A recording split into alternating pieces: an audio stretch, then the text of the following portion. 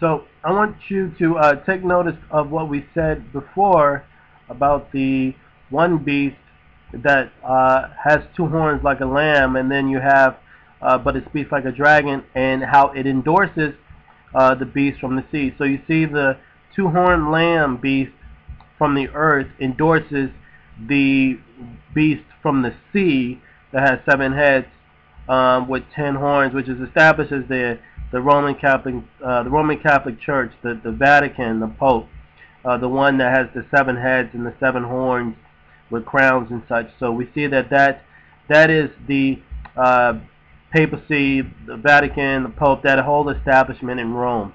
Now, I just want you to identify what happens. Well, first, I want you to realize the magnitude of and the power and influence of the Roman Catholic Church.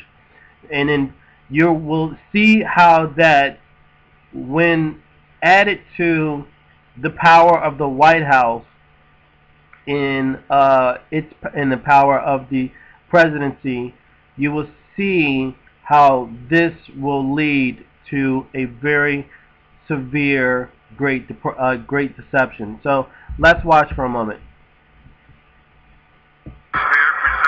Oh, to give you context, what's happening here in this video is you're seeing, it was on CNN, you're seeing how the Pope Benedict is having every single religion come and bow down to him and kiss his hand and give him praise. And I'm going to surprise some of you to who comes and acknowledges him as holy. It is so remarkable, but this again helps bring the realization of how influential and deceptive this body will be. And I'm going to explain why after. So let's watch.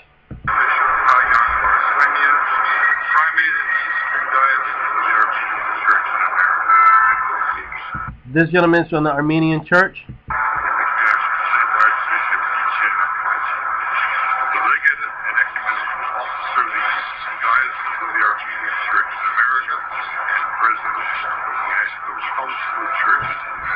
Oh, sorry to interrupt, but whenever people are to meet the Pope personally, they're always instructed to wear dark garment. The reason why they're instructed to wear dark garment is because it makes him stand out to look more holy.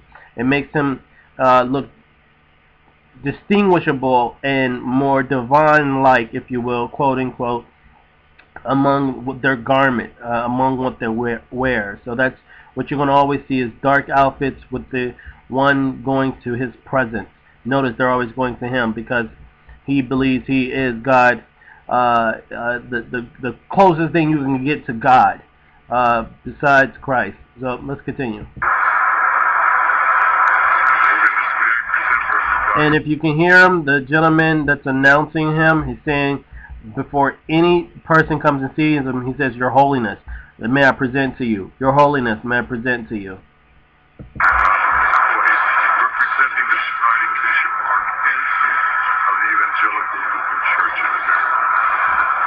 Evangelical Church in America.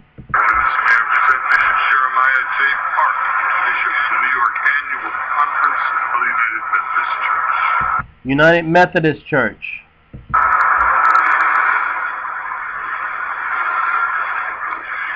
Holiness, may I present Brother Wesley Granberg Michelson, the General Secretary of the Reformed Church in America.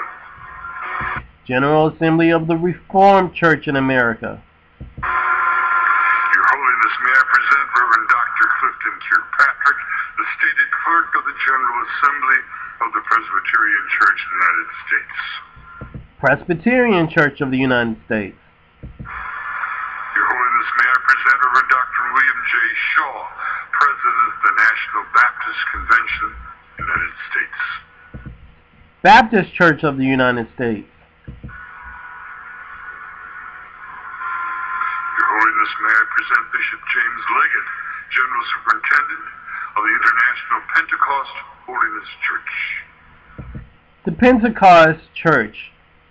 There's a whole story with the Pentecost Church to the Roman Catholic Church, but that's a whole another issue. But let's continue. Your Holiness, may I present Dr. Leith Anderson, President of the National Association of Evangelicals. The National Association of Evangelical Christians. The National Association of Evangelical Christians. The ones you always hear on television, a 700 Club. Those guys. The 700 Club and all those other, I believe, Republican, GOP,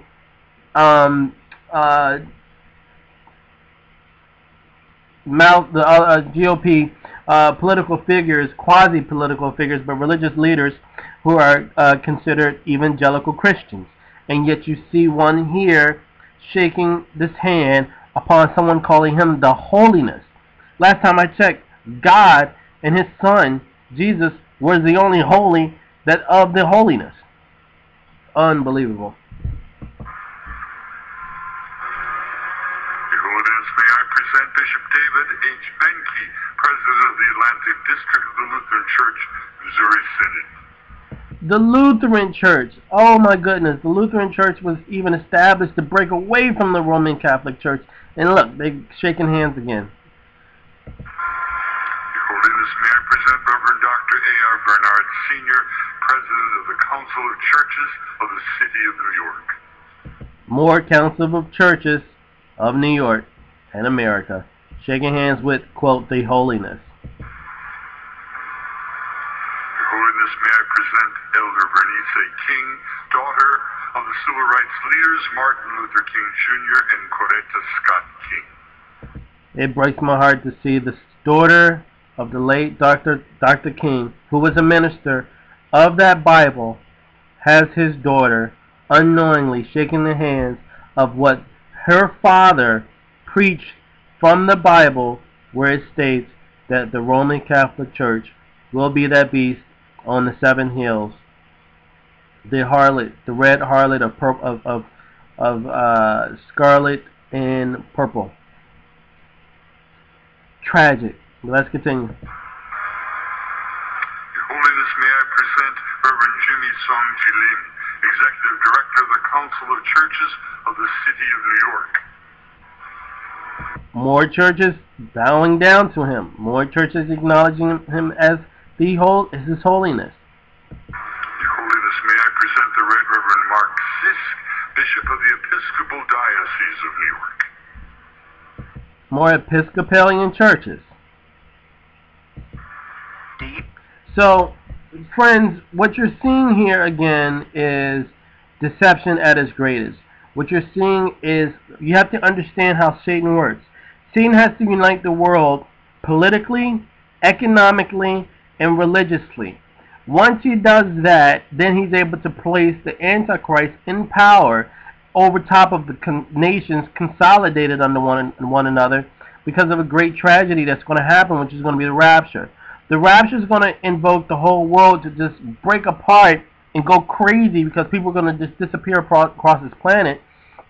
But it will then put into place this religious, the religious world government, the economic world government, political world government, where then Satan's Antichrist can be placed on the scene.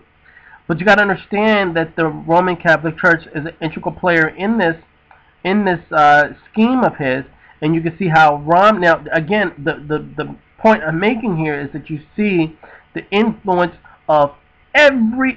I'm not going to say every, but practically every known quote Christian Christian denomination gives reverence to the Pope as the holiness. You would not catch me there, and I would not call him Father, because it's not true.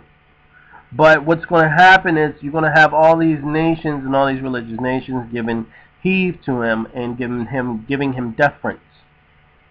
But now, since you've seen that, now let's watch. Kim Lawton takes a look at the unique role the Pope and the Vatican play on the world stage.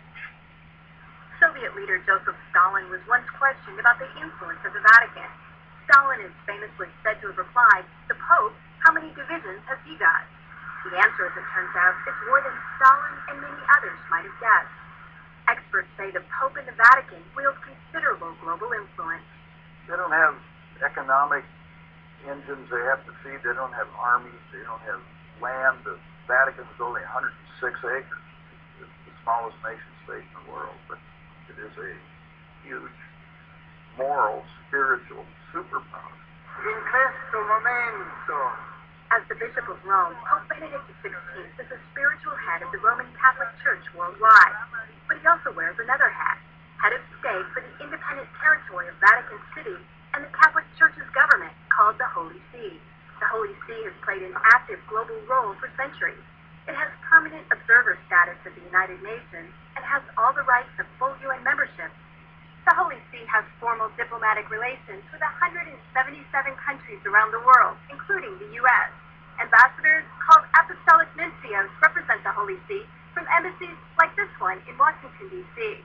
The U.S. has sent an ambassador to the Holy See since 1984. The current U.S. ambassador at the Vatican is Harvard law professor Marianne Glendon, who took up her post in February. James Nicholson held the position from 2001 to 2005. I always said I practiced moral diplomacy. During the more than 25 years of his pontificate, John Paul II dramatically raised the profile of the papacy on the international level and played a key role on many fronts, such as helping to bring down communism in Eastern Europe. Throughout his extensive travels, he was a vigorous global voice. Benedict has continued that advocacy, which experts say reflects foundational Catholic beliefs. But times have changed since John Paul became Pope. We don't have the Soviet Union anymore. What we have is problems in the Middle East, which is where Pope Benedict has been directing his attention. The personalities have also changed. But Benedict again generated controversy in the Islamic world on the Saturday before Easter, when he baptized a prominent Muslim journalist at a service in St. Peter's Basilica. He's also been quietly working to establish relations, something that was not possible during the last papacy, largely because of John Paul's role in the fall of communism in Poland. The Chinese obviously didn't want John Paul II running around China doing the same thing. Most of the time, in places around the world, Vatican diplomats work outside the spotlight, where experts say they often have an advantage. Some question how much government leaders of today truly listen to what the Pope has to say. Okay, friends. So again, I just want to bring more clarity to the influence of the Vatican. Again, what you're going to see here is you're going to want to try to identify the power of and the influence of the Vatican, and the reason is because, as it is explained here in Revelations, it is where Satan's throne is. The Vatican in Rome is where Satan's throne is. Everything since Christ was crucified dwells within the power of Rome. In fact, when you see with Daniel's prophecy, the latter times deals with, in fact, beyond that, you see it with Alexander the Great. Alexander the Great, his campaign is what created the Roman Catholic Church, or the Roman Empire, which then broke apart and became the Holy Roman Empire, in which you saw that it was wounded by Napoleon, in which it then became healed, re-emerging to what we have today. And the reason being is because that is where Satan's throne is. Now, if you put this in the context, as I've been trying to explain here, before I move to the conclusion of what's bound to come down the pipeline, is the association with Mitt Romney, that he accepts a belief that's saturated in occult satanic rituals, i.e. Freemasonry, and in which he's also the President of the United States. And then his running mate is a Catholic who he is a Catholic where the Scriptures states it clearly that the Roman Catholic Church will play a part in latter times, in the Antichrist, in relation to the world moving towards a one world religion, and that the Lamb, being the United States, having two horns, will help endorse this beast, being the Vatican. And you're trying to reconcile how can a small town of 200 acres have so much influence across the world? Because that's where Satan's throne is. And with the help of the United States, that will help push and perpetuate the agenda that Satan needs to lead into this. and acknowledges him as holy. It is so remarkable, but this again helps bring the realization of how influential and deceptive this body will be, and I'm going to explain why after. So let's watch.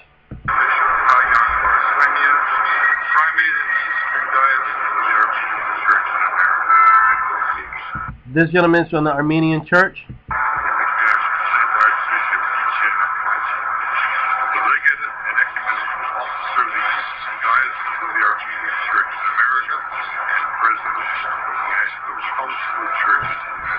Oh, sorry to interrupt, but whenever people are to meet the Pope personally, they're always instructed to wear dark garment.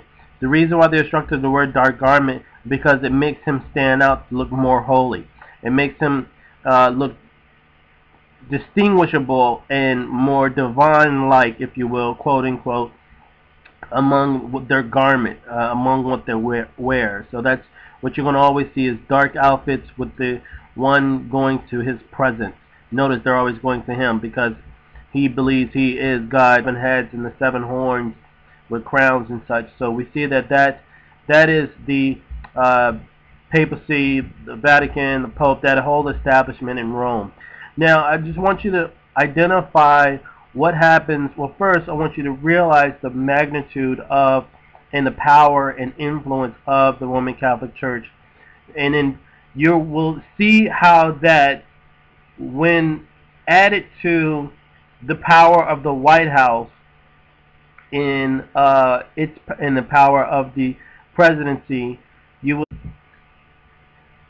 So I want you to take notice of what we said before about the one beast that has 2 horns like a lamb, and then you have but it speaks like a dragon, and how it endorses the beast from the sea. So you see the 2-horned lamb beast from the earth endorses the beast from the sea that has 7 heads with 10 horns, which is established as the Roman Catholic Church, the Vatican, the Pope, the one that has the 7. See how this will lead to a very severe, great deception. So let's watch for a moment. Oh, to give you context, what's happening here in this video is you're seeing, I was on CNN, you're seeing how the Pope Benedict is having every single religion come and bow down to him and kiss his hand and give him praise. And I'm going to surprise some of you who